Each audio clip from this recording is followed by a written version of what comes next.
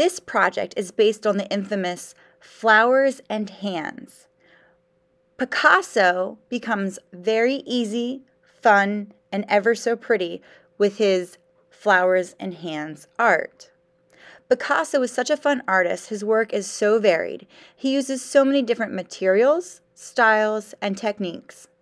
I enjoy pointing out that he is one of the most famous artists that have ever produced work that is not lifelike, yet is still highly valued. Good art, or good artwork, is not necessarily artwork that is photorealistic. It's not just a copy of its subject.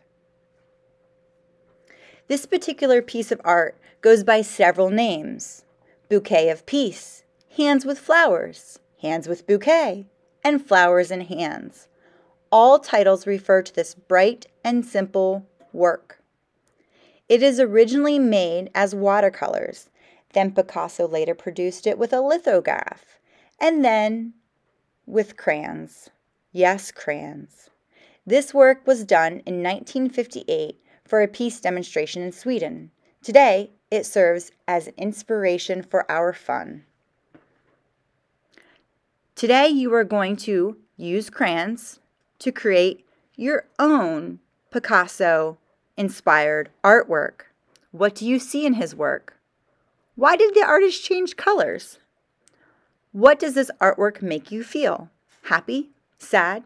Special? We are going to try some different crayon techniques. We're going to experiment with crayon. So use the tip of your crayon and press light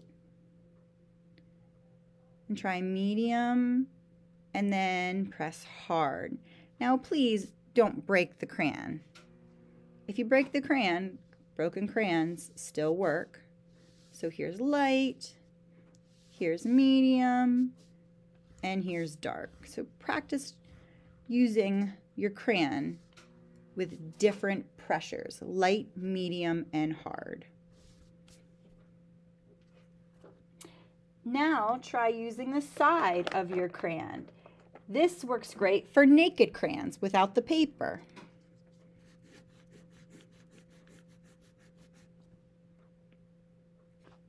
Now we're going to try blending two crayons together.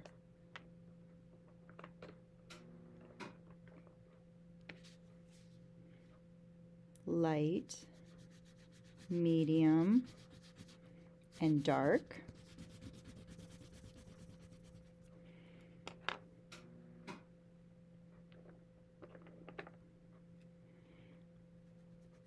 Light, medium, and dark.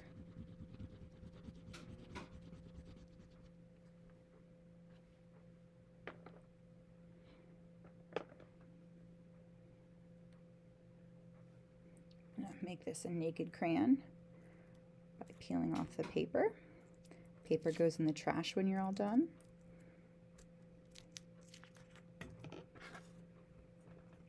Now we're going to use the side of our crayon. So he's going to lay down like he's taking a nap. You're going to use the side of your crayon. This is great for crayon rubbings, meaning you're putting something under the paper and you're rubbing your crayon and the texture will show through. Texture is the way something feels or looks like it feels.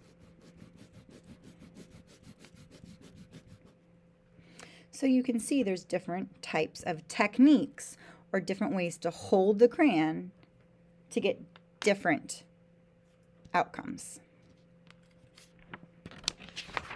Okay, now keeping in mind Picasso and the techniques we just learned, think about the techniques you have learned with the crayon. Make a drawing showing one of the five senses: taste, touch, sight, sound, or smell.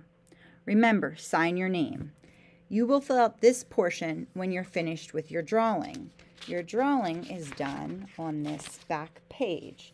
So just like Picasso, I am going to draw some flowers because flowers are very pretty to look at and I love the smell of flowers. So let's draw some flowers.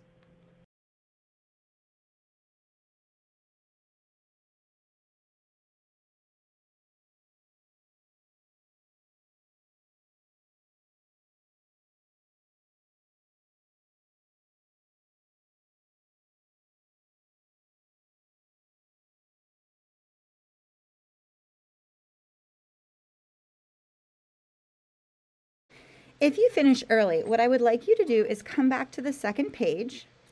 Make sure you have checked your techniques, use different techniques with your picture.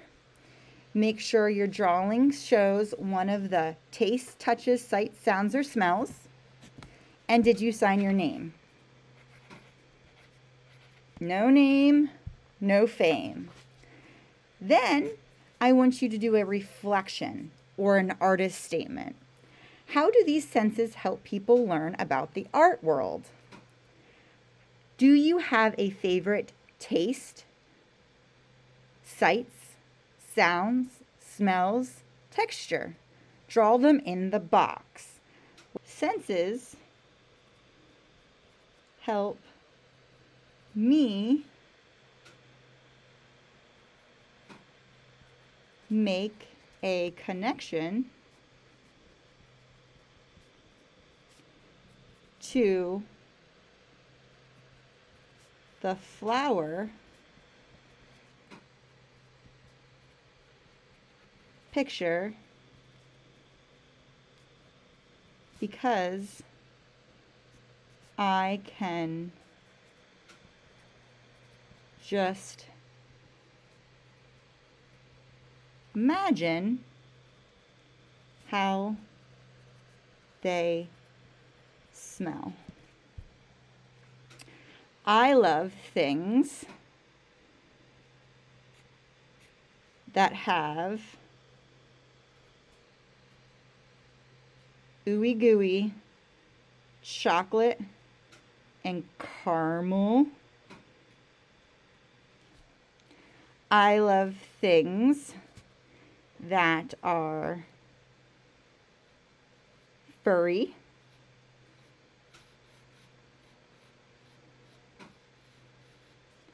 I like things that be soft like a pillow. I don't like things